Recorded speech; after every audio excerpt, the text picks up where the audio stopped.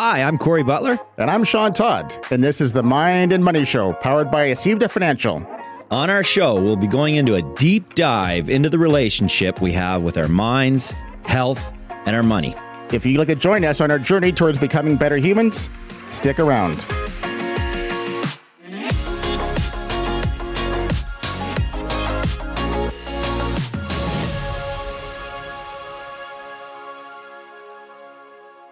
Sometimes you may catch yourself thinking about an idea for a business and just wonder, could I do that? That quick thought might quickly be dismissed by a variety of other ideas or distractions. But what if you took that chance and went with your idea and allowed it to evolve and grow?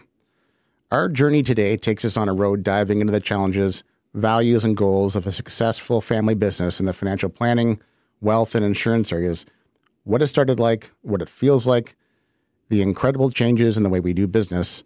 Welcome to the show. I'd like to introduce our guests today. We have Brian Adams and Doreen Todd, both owners of Acivda Financial Planning Boutique located here in Ottawa. Brian Adams started his career 47 years ago in the insurance business with London Life and worked both as a manager and as an advisor in the Toronto and Ottawa areas. His practice now serves hundreds of professionals, business owners in the Ottawa and outlying areas. He has been recognized for his efforts at a variety of levels, speaking to groups across the country, and most recently has had a local Ottawa area annual award named after him in his honor. There aren't too many people in Ottawa or Toronto who have met, heard, or talked to Brian. Doreen Todd also started with London Life in 1985 as an insurance advisor in the Perth area, notably building her business quickly and became a quick study and successful advisor to her clients across the Ottawa Valley. Brian and Doreen started Acivda along with their son, Sean, in 2007 and have experienced all the trimmings of family business growth pains from startup to transition planning. It's been a journey, and we welcome them here today to talk about their experience on the show. Thank you. Welcome. Thank you. Well, this is a great opportunity. So for those who may or not understand, Brian is my stepfather and Doreen is my mother. So I think we're going to have a great opportunity to speak to them about their past. And they are now my work parents. Work parents. That's right. I think you became the favorite, actually. Well, it's week to week, right? I think it's like normal family life. Sometimes you're the golden goose. Sometimes you're... You've got a nicer office. You've got the light. My mom got you the light. I don't even have the light. The light was significant. Stop it, boys. Basically, we keep the two of them on the straight and narrow. Well, somebody has to. And so we thought for the listeners that we wanted to really, show how everything came to be. People are, where did we come from? How did we become Acivda? Who were the people involved? And so this is what we're doing today. I'd love to kind of talk to you a little bit. I think we'll go back to you, Brian, first, and just kind of let's talk about you and where you're at in your life, leaving university, starting in a career, and how you chose this area of business, and then what attracted you. Maybe a little bit about that to begin with. Well, when I left university, I decided I didn't want to get involved in a career right away. So as a result, I was a professional bartender at a private club in Toronto for a couple of years. And it gave me the opportunity to meet some very influential people in Toronto, people who own businesses, people involved in the radio, press, and TV industry. And one of them approached me one day and said, "Hey, kid, you got more smarts than just doing this. Why don't you come and work in this industry?" And I immediately said, "Oh, my God, no, that's the last thing I'd want to do, sell insurance." And he said, "Well, come and talk to us." And I said, no, not interested. And then he kept coming back and saying, "I really think you should think about this." And so finally I went in and met with some people, did psychological testing and all that stuff. And they said, "Yeah, we think you'd be good in the business. You're good with people and talking to them, and we'd like to hire you." So I said, "Okay." And So that started my journey with London life, and I worked in a Scarborough office for about 12 and a half years. The last 2, I was in management, and then I had an opportunity as a manager to go down to London and to teach at the school there for new representatives that were coming in the industry. And that's when I met the love of my life. And can I just back up for a moment, Brian? Didn't they actually make an advertising folder based on what you said? No, not me. Yeah, yeah. They actually did. They came up with a brochure, and the brochure was basically, as Doreen says, that it was like I said, oh my God, that's not what I would want to do ever. And they took that idea and they fashioned into a brochure to attract people to the business, because they felt if other people looked at it and said, yeah, that's the way I feel, maybe after they read it, they'd say, oh, well, maybe it is for me. And the tagline was, who, me? Yeah. Or some comment that's like right. that. Yeah. And we have a still copy of that. have not seen the results of that psychological test. No, we have not. Thank God. I actually have a tape. I have the little VCR tape. Isn't that funny? Yeah. So then A lot of questions unanswered. when I met Doreen, Still to this day. then So true. I decided I wanted to move to the Ottawa area, and there were no management positions available here for me. So I convinced my boss at the time to send me here on an assignment. So I came down here and I worked with a new advisor. Covert assignment. And for a couple of weeks, and we did an amazing job. The regional manager was thrilled to death, but there still were no management positions. And so as a result, I had to revert and become an advisor again. And so it ended up moving to Toronto, a city I'd never lived in, starting over from scratch, because at that time you couldn't take your book of business with you. So I had to leave 12 years of business in Toronto, those clients, and I had to start over again. And I also had 2 stepchildren who were just on the edge of becoming teenagers. I notice your face is starting to turn different colors right now. And all that fun that brings. But and I was studying for my CLU at that time, mornings before I went to work. And we were living in Perth, so it was an hour's travel to get to where I worked. So it was challenging, but I always tell people that I probably will live longer as a result of moving to Ottawa.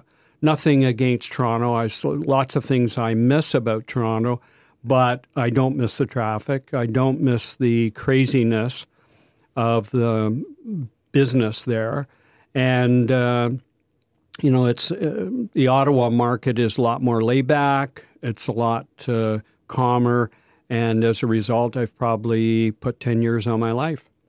And thank you, Brian, for sharing that story. I kind of want to jump back to that in a second. I'm going to ask you some more about your past, because I feel like we just went through that so fast, and I feel like it's like a war vet. There's so many other stories there I want to get to. Sure, but Mom, for you, how did you make that jump? Because it's we just talked a little bit about Brian making that Leap start. of faith. That's it. Yeah, sure. Story's finished. What drew you to this business? This would have been very intimidating, I'm sure, at times. If we go back to 1985 and I'm thinking about the workforce and then some of the barricades, and the natural barricades that were present for a young woman professional. So what made you attracted to this area? And then tell us a little bit how you started. Okay, so in order to get to 85, I have to go back to 65. In 1965, I followed my sister to Ottawa. It was either going to Ottawa or going to Toronto. Toronto, I'm a country girl, so Toronto was overwhelming for me, and my sister had come to Ottawa the year prior to me. So I came to Ottawa in 65 and linked up with my very first job was with London Life. I was then a secretary straight out of high school. And so I worked right up until I had my first child, which was Sean, and up until 1971. And then just prior to having Sean, I quit London Life to start my family. And then my first husband followed me up. So we started we married in 68. We had our family. And then in 71, I stopped working at London Life. And then I never worked again until our family was in school. And then in 1982, I found I was a single parent, and I'm now a secretary. I couldn't then, on a secretary's wage, be a single parent. So I called someone I had contact with. I had worked for at London Life in downtown Ottawa on Albert Street, oddly enough. And so I said, I'm a single parent. I'm not sure what I should do to increase my income. And he said, why don't you become a London Life advisor? And I said exactly what Brian said. Who, me? And so anyway, I investigated it, did everything Brian did, took the psychological test, of which I've also buried that as well. And got rid of that file? Yeah. Got my licensing and went to head office in 1985. And that's how I met this wild and woolly guy I'm sitting beside. Wow. So it was destiny. I was to go to head office in February of 85. Brian was also to go to head office in February of 85. Both of our schedules had changed, and we ended up going to head office in April of that same year. And so we figure it was destiny. Wow, that's neat. To meet. And April is my birthday, and this was my present. Oh, no. Wow. That's a little tacky. No. Too tacky. No. Let's talk for just a couple of, like a minute or so on, so many people have a fear of taking that first step, giving up that salary, giving up that T-Ford income that you receive from an employer. Can we kind of talk about just quickly what that felt like for either one of you to step out of that sure paycheck to go out there into the unknown? Corey, I had no paycheck to give up. I was just going to better. I was going to worse. Give me $1. I was upgrading. I need groceries. There was no fear.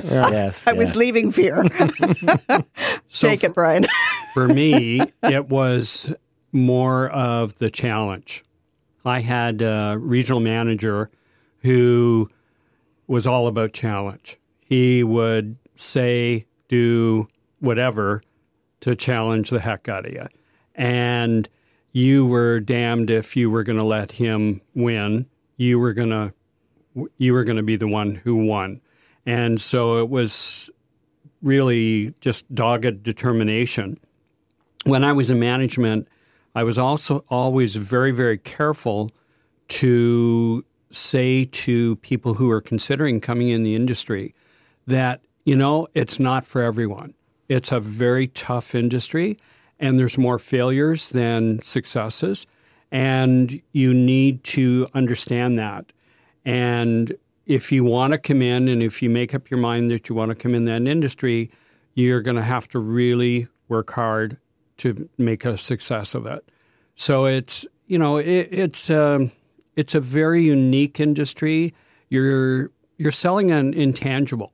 It's not like a new car where you can feel it and smell it and sit in it and drive it.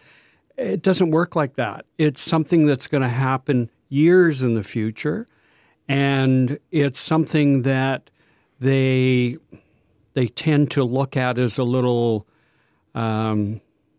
fuzzy. It's not really the right happening now in front of them. So it's harder for them to visualize sometimes for some people. So it makes it a tougher product. And then how true is it? Like you hear speakers like Tony Robbins say things like, You have to burn the boats. If you're gonna kind of sail to that island, once you get there, you burn your boats. You don't have any way back. You're going to have success. So, how true do you think that is with being determined and having a vision going into that kind of industry or career? It was very true for me. I remember when I was hired by London. I remember saying to them, "I'll give you 2 years." I said, regardless of how it unfolds, I will guarantee you 2 years of my life, and then we'll see. But I'll guarantee you the 2 years. I'm not going to just, go into it for a few months and then say, oh, no, it's no good. It's not for me. I said, I'll give you 2 years. And as it turned out, it was a very successful 2 years with a few bumps in the road, mind you, but a very successful 2 years. And so as a result, I decided to stay. And here I am 47 years later.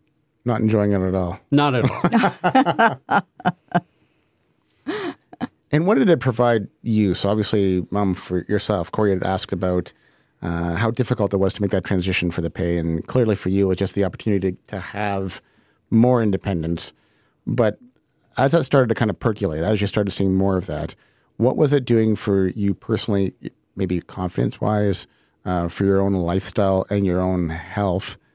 What improvements did you start to see as you started to have more success? Oh, it gave me my life. It was everything. I don't want to get too emotional, but it was everything. I was a single parent. It enabled me to be a provider for my children. I was able to make a livelihood for my children and be independent. Independence was absolutely everything to me. I could pay my own mortgage. I could buy a car. I could provide. For my children. And you're right on. And I think there's people that are going to listen to this and say, "That's me. That's me. I'm either on one side of that fence or the other." So if you have a single mom listening to this right now, and they say they're identifying, they say, "Hey, you know what? I don't have a goal or a vision, but I'm resonating with this."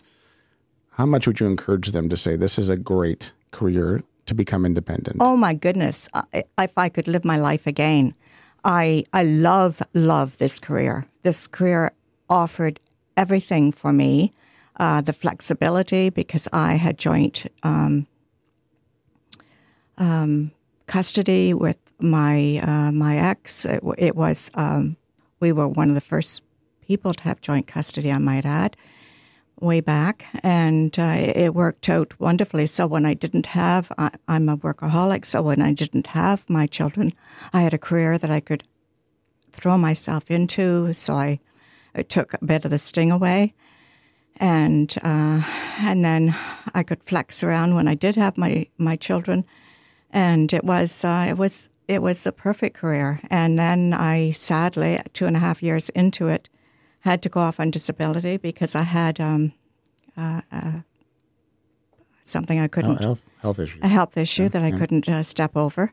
But I did extremely well in it, and I was very proud of my accomplishment. And so I have nothing but praise. I loved meeting the people. I believed in the product to the moon and back. And I have nothing but raves about this career. And I was sadly taken from it way too soon.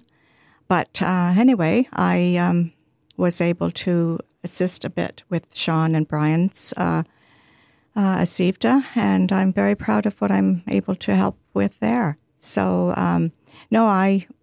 I would encourage any single parent, single woman, single man, whatever, or otherwise, to step out there, go for it, and you will do very well. It just takes education and determination. And a love of people, I think, goes a long way, and belief in the product, and just educate yourself about the product. You will do wonderful.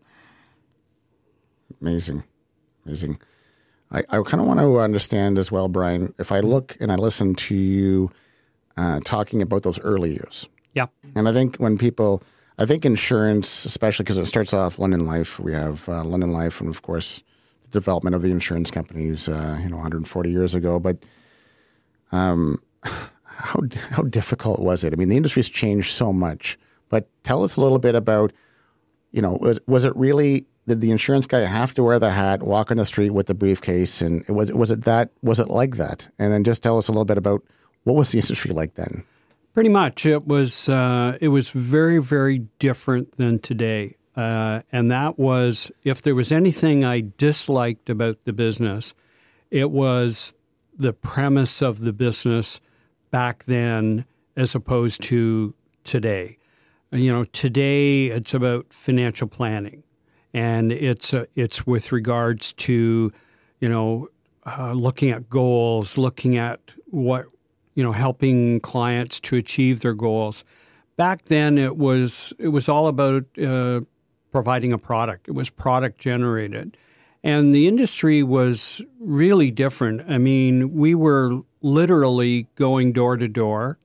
We were collecting premiums at the door in cash, which was really made you uncomfortable, particularly when you would go to some little old lady's home and she would say, "Oh, well, I can't be there. If I'm not home, the door will be open. Just go in and the money will be sitting on the kitchen table." Incredible. And you'd be, like... We would do that all the time. Go to jail for that now. Yeah, You'd exactly. walk in Yeah. someone's People are serving home. time. Oh.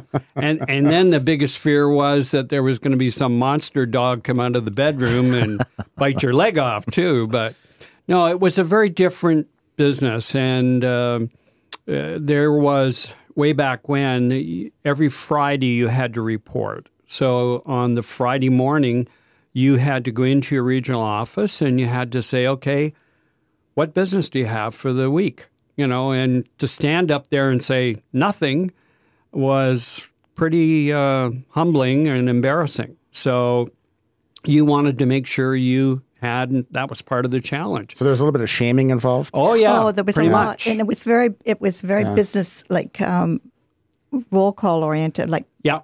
detail, like that sort of shaming oriented. And it was terrible back then. Did anyone have a bell? Anyone have a bell? And it's like, No, shame. sales oriented back then. It was terrible back then. We should stop saying back then, but it was very... Yeah. And you had to balance your books. So, those collections you had to make, you had to balance your books. And at the end of the week, there were some offices that if you hadn't balanced your books, you didn't get paid because you were getting a paper check back then. Wow. And so the regional managers say, "Are your books balanced?" "Oh, well, I'll hold on to this until your books are balanced." It was crazy. Very different world than what it is today. And, I was just so more pleased when the mindset of the industry changed and it was more about planning and more about doing the right thing for the client as opposed to sales. product oriented. Yeah, totally. I think you brought the dog up, Brian, and I know Ben's giving me like the evil eye here. And I think there's a dog story There is a that we dog want to jump in on, and I'd love to hear. That's your mother's story. Yeah, Let it out. We can't hide. We just Open the vault. Yeah. Let's talk about the dog. Yep. Yeah, please. Really?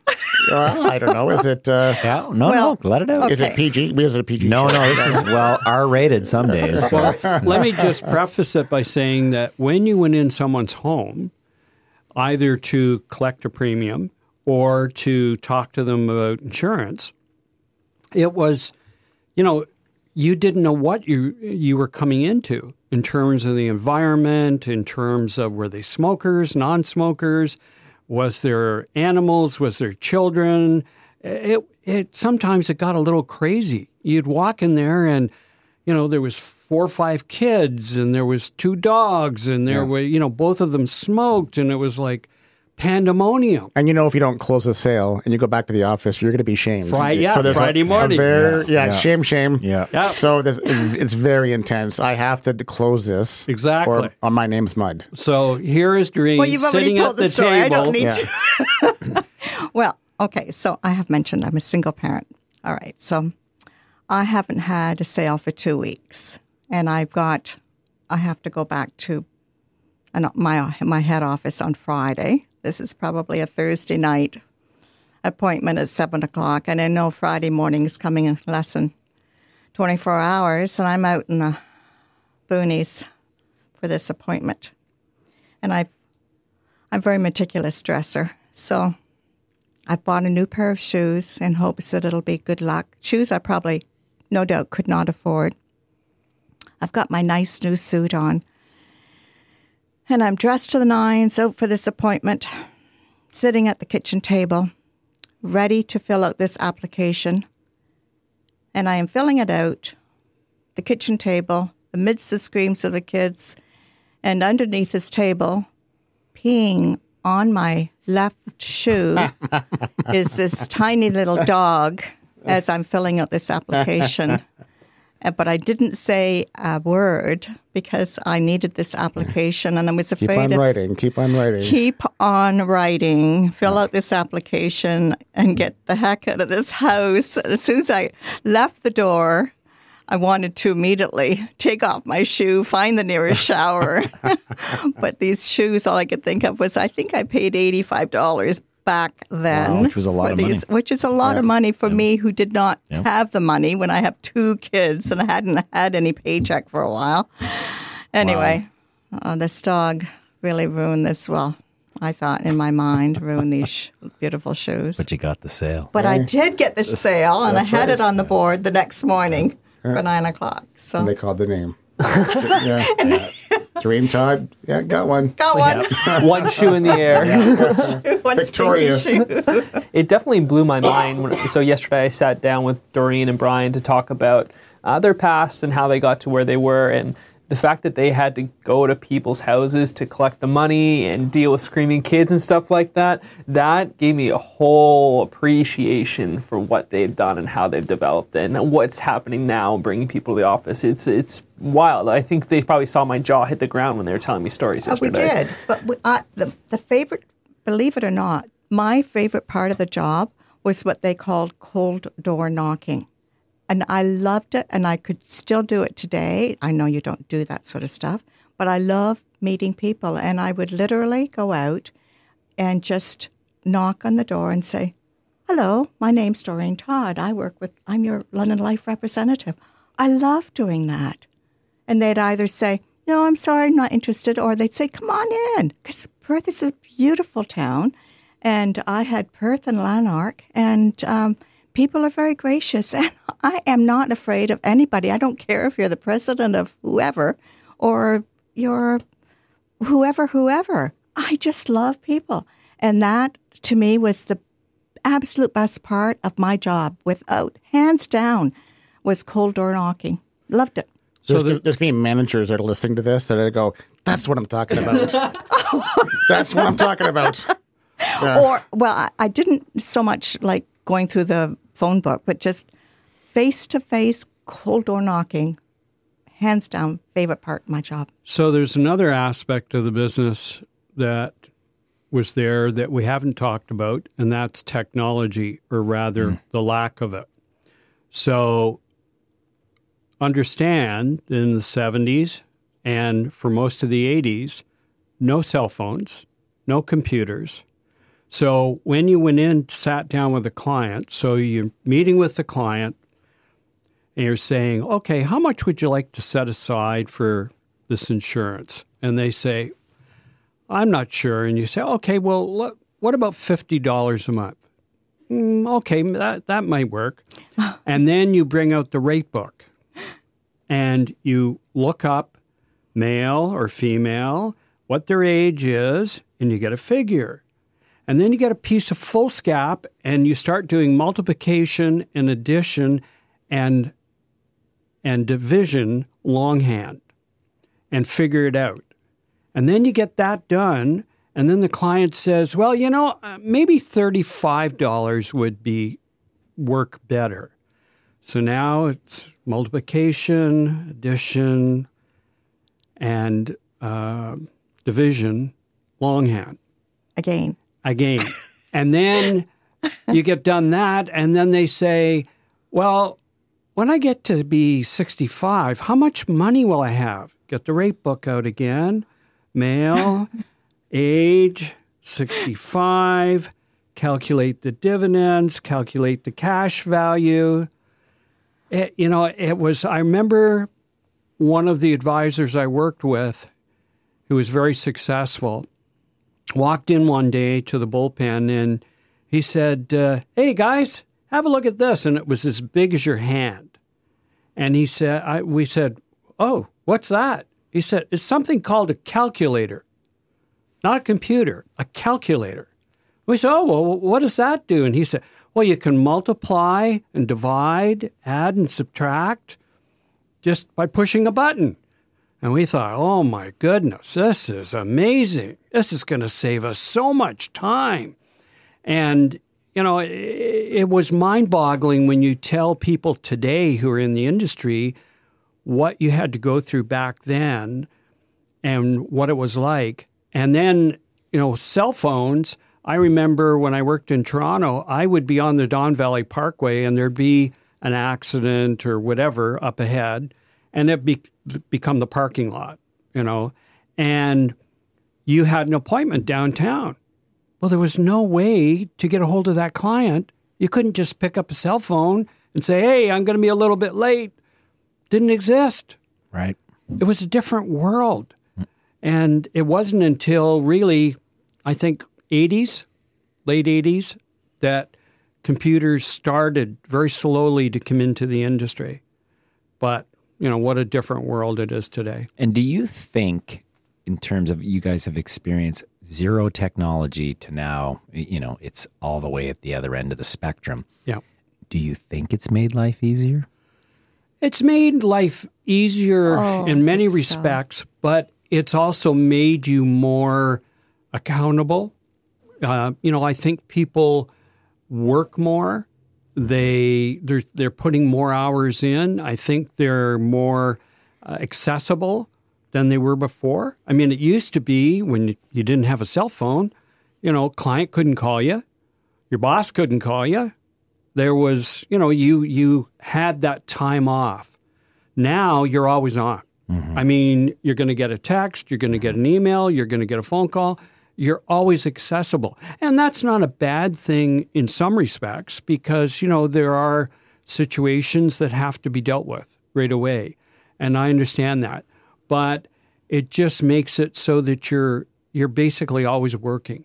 Mm-hmm. And so what you have to do is you have to learn to, when you go home, turn off the key, turn off the business, and leave some time for yourself. Because if you don't leave some time for yourself, you're going to burn out. Yeah. I mean, I don't know how I've lasted 47 years.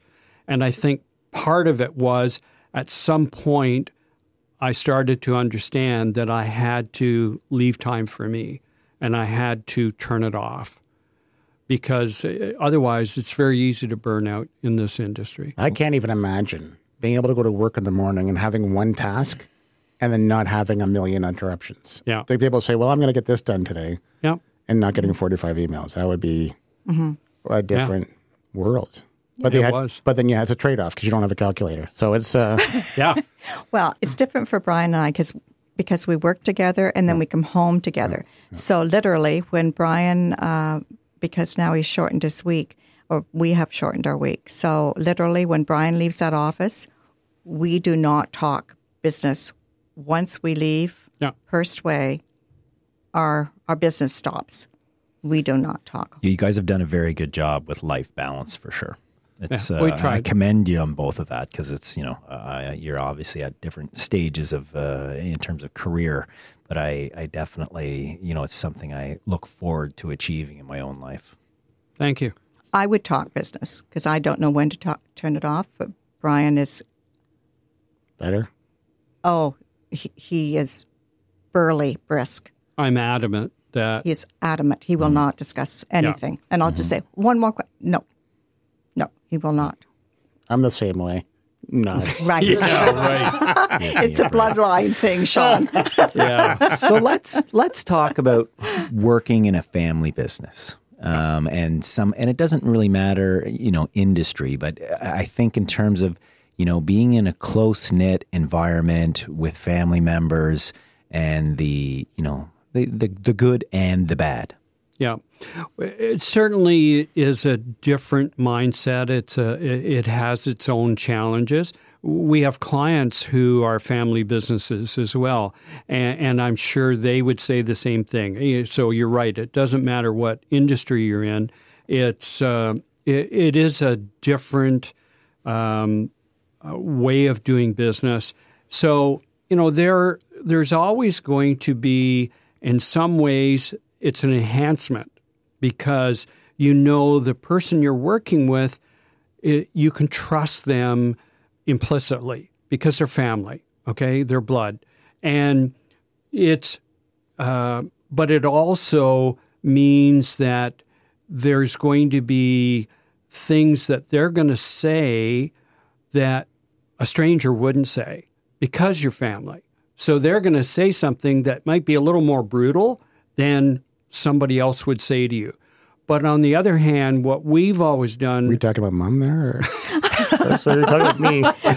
Can't be talking about the stupid stepson. Oh, wow. Oh, harsh. Well, it's for the listeners, it's an ongoing joke. So, I think what it is what we learned, and it was a learning process when we first started working together, is that you may disagree, but then you let it go and forget about it. Mm-hmm. And I think that's easier for family to do. Right. If two employees at a corporation have a fight, a disagreement, whatever, they're more likely to let it fester.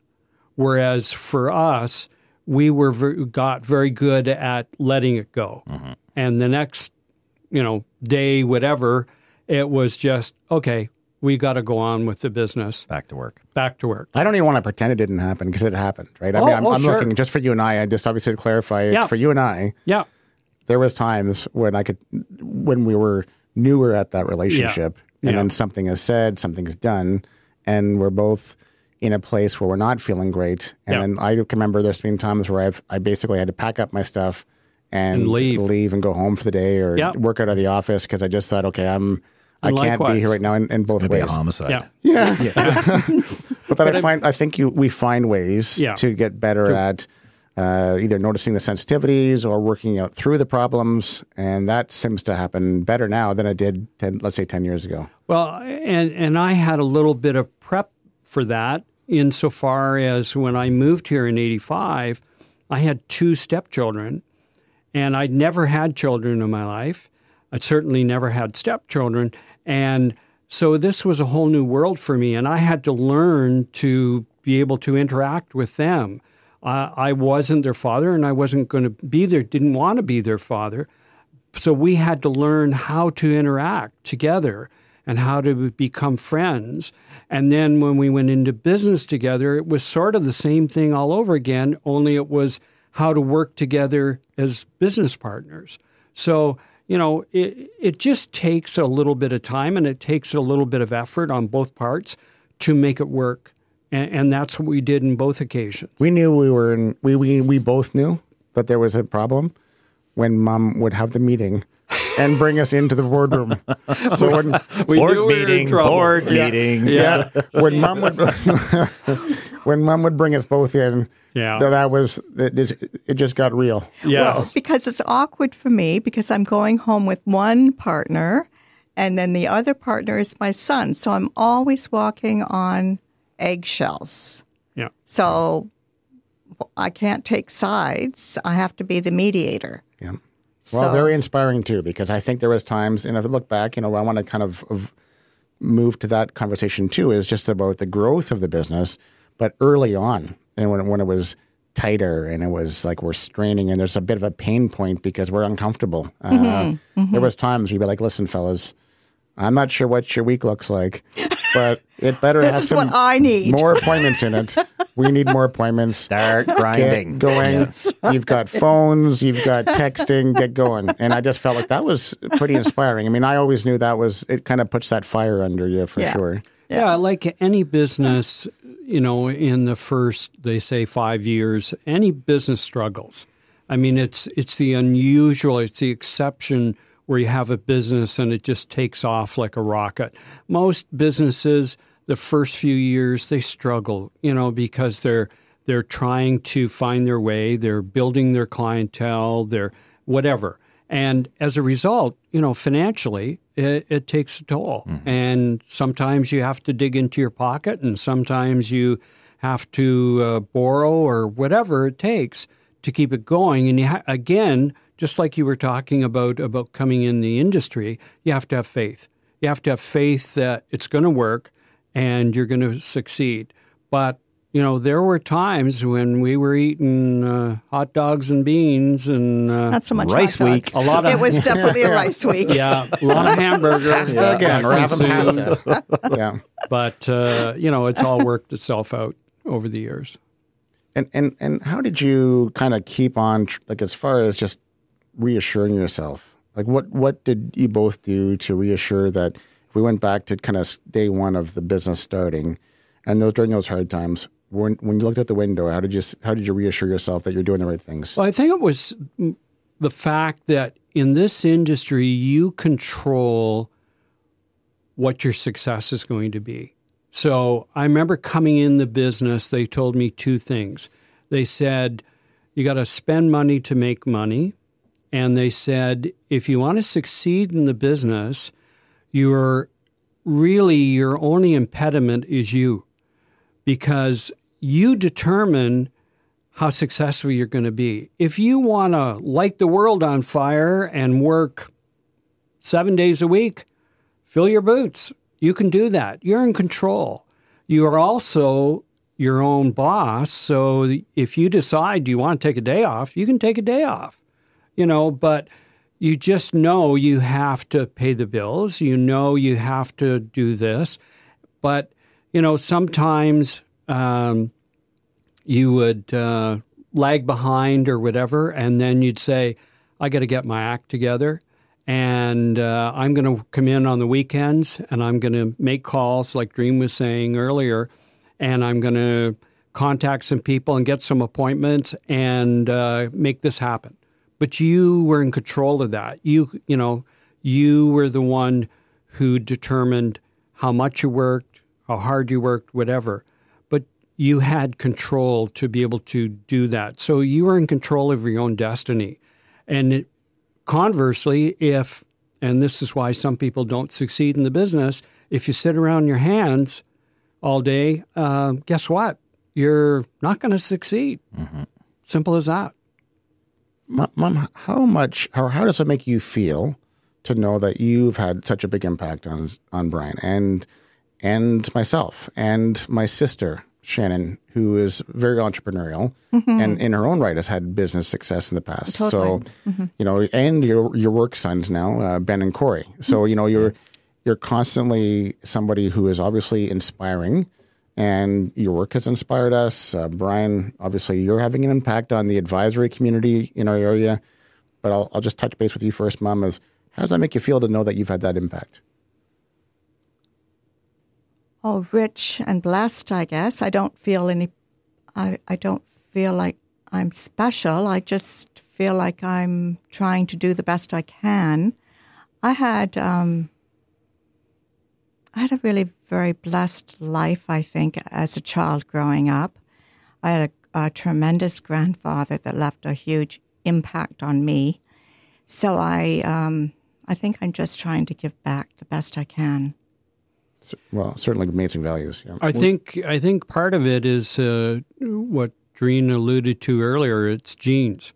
If you knew Doreen's mother and her father as well, they were workers. They were people who didn't know how to sit down. They were always busy. They were always working.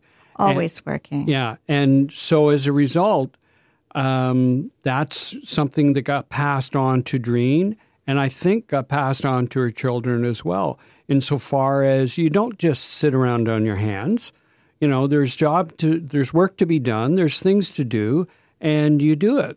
And I think that got passed down, and that's the mindset. Well, it's from my perspective, you know, it's very clear that, you know, Doreen, you've become very much, you know, you're the voice of reason.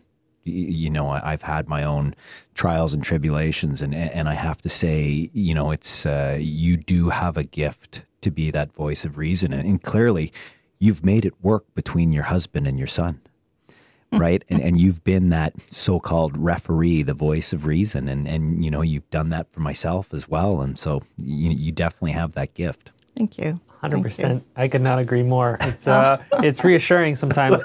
Sometimes she'll just like come to my office and be like, okay, this is what we're talking about. And just she'll like talk about it. I'm like, oh, I feel better now. This is great. This is wonderful.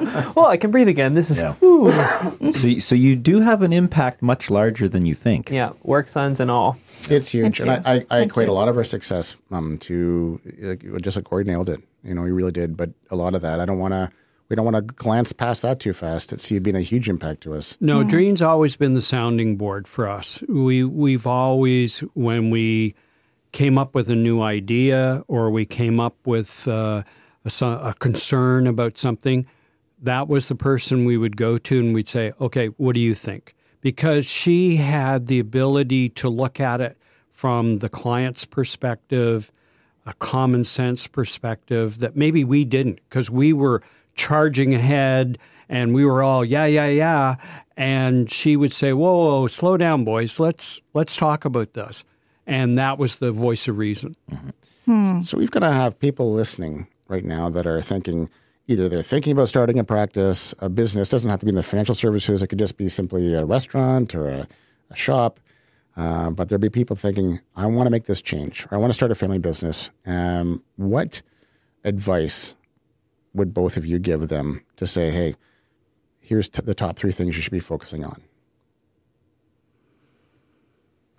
I think the big thing is to do your preparation. You know, I have an expression that I keep in my closet that I look at all the time, and it says, luck is preparation meeting the moment of opportunity. And it was attributed to Einstein. But I think there's a lot of truth in that. If you do the preparation, then the goal or whatever you're trying to accomplish, be it starting a business or whatever, will probably fall into place, provided you have some of the basics set up, you know, and you have a decent business plan and model of what you're going to do or sell or whatever. But I think, you know, it's the preparation ahead of time. When we were going to incorporate, Sean and I were going to incorporate in 2007, there was no real model for that within the industry. And so we had to make that model. And we did a tremendous amount of preparation before we threw the switch in November to incorporate, to make sure that all those little things like, you know, the courier service and the long distance and all that was set up ahead of time. So I think my advice would be prepare well if you want to succeed. What about you, Mom? I would say, I don't know if I can find 3 right off the top of my head. Or what one point? What would be the biggest point? Bravery. Be brave. Be courageous. Go with your convictions. And then find someone, either your partner or best friend, to be the strength that you need to help you through this. Because you're going to need someone. Hold you accountable? To hold you accountable. Share the journey. To be your rock, like Brian's been my rock for the last 35 years. To be your strength when you're weak, or when you start to second guess yourself, to pick you up. And just financial backing is another little added event. What about the person who thinks tomorrow they're going to end that journey? They've done it, but they're starting to doubt themselves. Oh no, hang in there. We have wanted to end our journey several times. And I have a file full of little notes of Brian saying, hang in there, we're going to get through this. We'll be better next month. Tomorrow's another day. I have so many sticky notes on my file. I just looked at them last week, actually. I thought, oh, will I hang on to these? Or will the kids see these one day? Will they understand? When somebody was considering coming in the business, I always told them there's going to be days when you're going to feel like you wish you were digging ditches rather than doing this job. And there'll be days, I don't care what business it is. It doesn't have to be the financial services industry. Any business, there'll be days when you'll say, oh my goodness, I wish I was just doing something simple like digging a ditch. But there's going to be other days when you're going to say, this is wonderful. So you got to balance them off. And Doreen's right. There were days where we thought, whoa, maybe this isn't going to work. And we'd say, tomorrow's another day. We borrowed, we sold our souls pretty much for many, many, many months. And we clawed our way to the top. Yeah. Agreed. So hang in there if there's any way possible. And then see if you want to throw in the towel.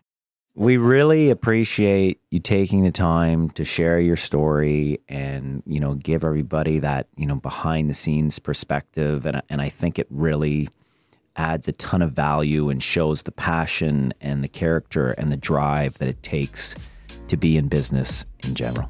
Thank you. Appreciate that. Thank you.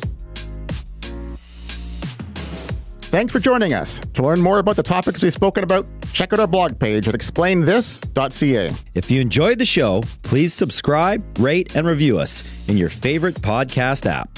This is Sean Todd and Corey Butler. Until next time.